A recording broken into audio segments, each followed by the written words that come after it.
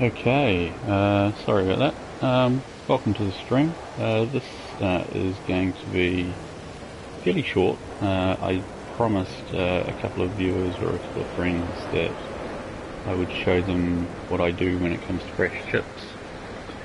So there's a couple of ways of doing this. One is to search out the beacons with the orange beam that's coming out of it, build a bypass chip,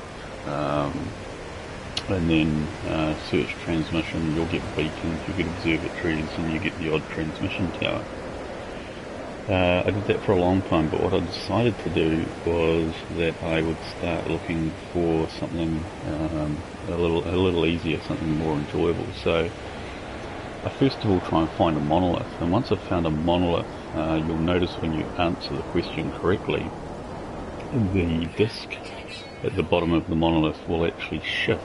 And there'll be a line, it'll move from one side to the other, and then I fly in the direction of that line, and that'll take me to the next monolith in that spiral.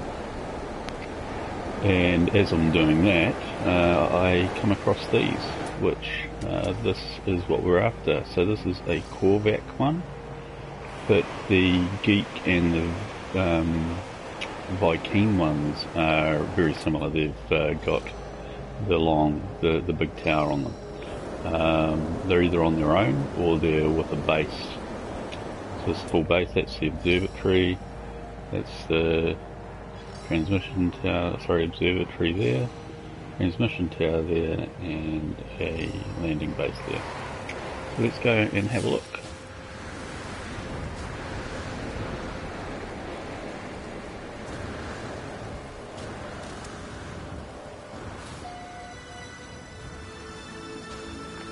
This is my ship. So I thought we'd start with the way I make things up. So I have one of the shield boosts not on my exosuit, so it gives me plenty of space. Each one of these spaces will take 250 resources or one unstackable component. I normally try and run with 2 vortex cubes. I normally have the 2 other, not these neutral mods, there's another one that's the square one, and some resonators. Simply if I come across a crash ship, or if I'm travelling through black holes and I destroy one of my warp reactors, I can repair it straight away and carry on. I usually run with a fair amount of thymine and plutonium here, and a few extra warp cells. On my ship, I have double stacks of the plutonium, the iridium and the crystalline, because that's what you use a lot of to repair stuff. And I run with 1 stack of these 2, nickel and copper, 2 stacks of aluminium, emerald, gold and iridium, so it's 1,000 of each. I just find it's really easy when you come across a ship that and you want it, you can repair it immediately. And then you can carry on to another crash ship and destroy that one to get the bits that you're missing, or to a base to buy the bits that you're missing. Okay, alright, so what's next? Let's go and have a look. Got a multi-tool in here, which we don't want because we finally found the last one that we're after. Only 23 slots. I have all the multi-tool technology, so I don't need that. In here I'll probably just look to see if there's anything that I can either increase my health or my knowledge of the language. Observatories will only give you any of the monoliths or the ruins or plaques when you search with that facility, so these are a guaranteed crash up.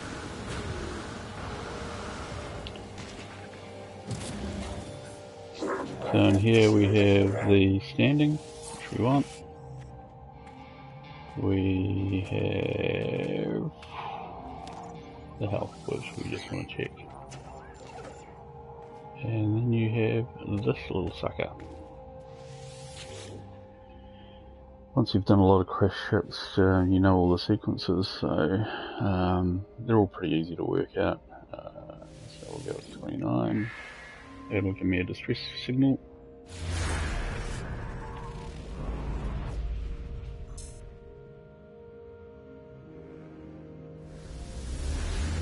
When you're looking for crash ships, you'll always get one that's either the same, one less or one more, depending on what level your ship is.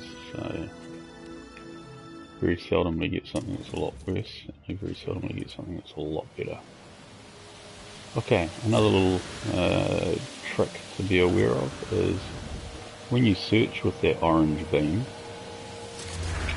and you're searching for either a monolithic settlement or a transmission tower, it could send you to somewhere you've already been, or it could send you to the place that you're actually at. If there was one here, it might send me here.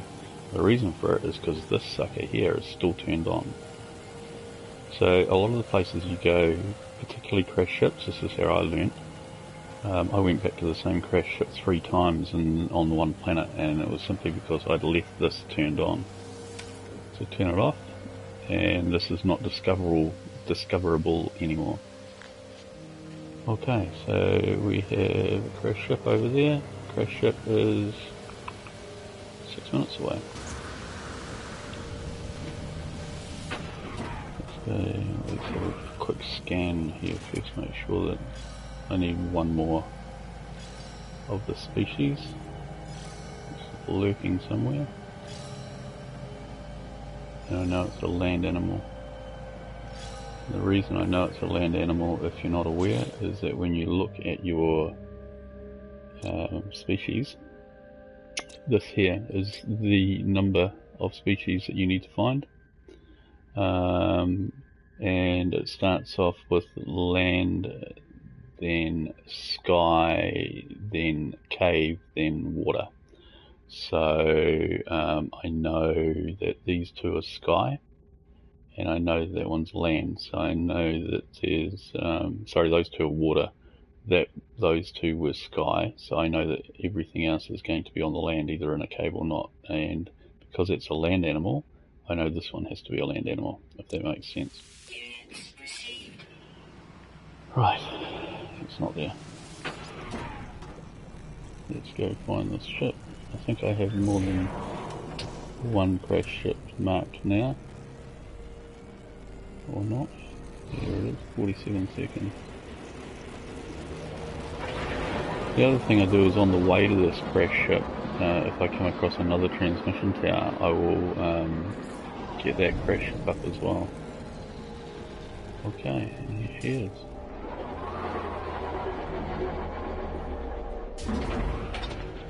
It's pretty close.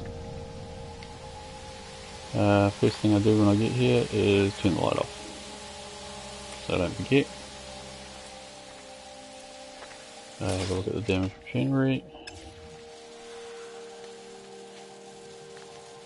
And I'll look at this, just for speaking, and then I'll have a look at the ship. Incoming storm.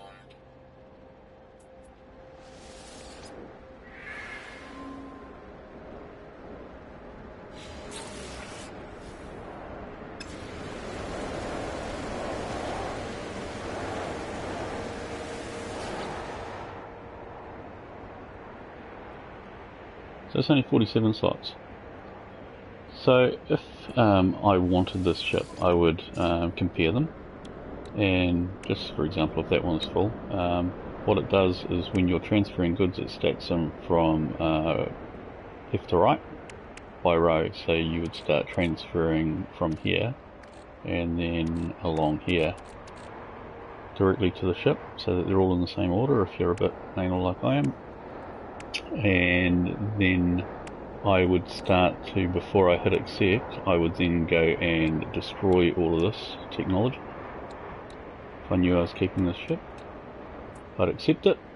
I would repair what I can with what I have in my exosuit, which is why I carry all those components in my exosuit. So this is telling you what you would need. So I have enough to repair this ship, I think. But obviously as you repair one thing, your resources go down. So once I've done that, then I would run back to my old ship, and I would just do the compare and accept straight away. And then I would move the items that I don't carry on my ship, I would move those away. So the vortex cubes, the gravitational balls, all that type of stuff. And then when I come back to this ship, I would transfer any of the green or blue items because they'll stack in here if I've used them up. If I haven't used them up, then I don't need them anymore. I hope that makes sense.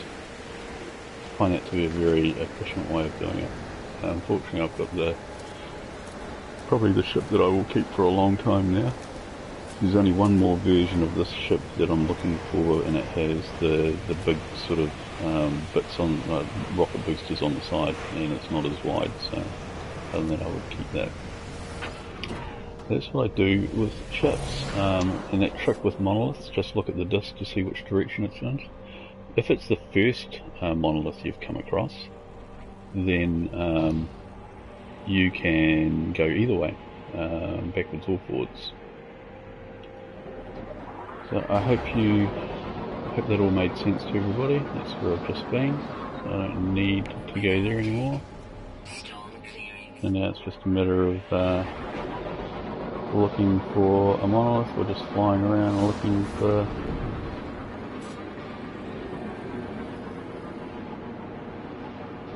anything that I was after. Usually I'd have a couple of I'd know where the next monolith is because I would have done that at the observatory, so I would have somewhere to go and start the whole process again. Monolith to monolith, learning the language, picking up the odd crash ship while I go. Because I have all the resources I need and everything that I need, there's not much I need to do on this planet anymore apart from find that one last species. So what I'm going to do is look for a monolith. In fact, what we'll do is we'll go back to that other place, go to the observatory, find and hope that it's going to give me a monolith, and if it does, or a ruin, then I normally find that that's where you will locate the beasts. They seem to, once you've answered the monoliths, they seem to sort of turn up pretty quickly. We have another transmission tower here. That's it, it's randomly found. Damn sight faster than going to a beacon and continuing to do it that way. So that is pretty much it for this tutorial. Wizard, I hope it's probably the same as what you're doing now, but I did say that I would put something up, and for anybody that's watching my YouTube channel, you'll find the information or a copy of the video there. Cheers, and thanks very much, guys.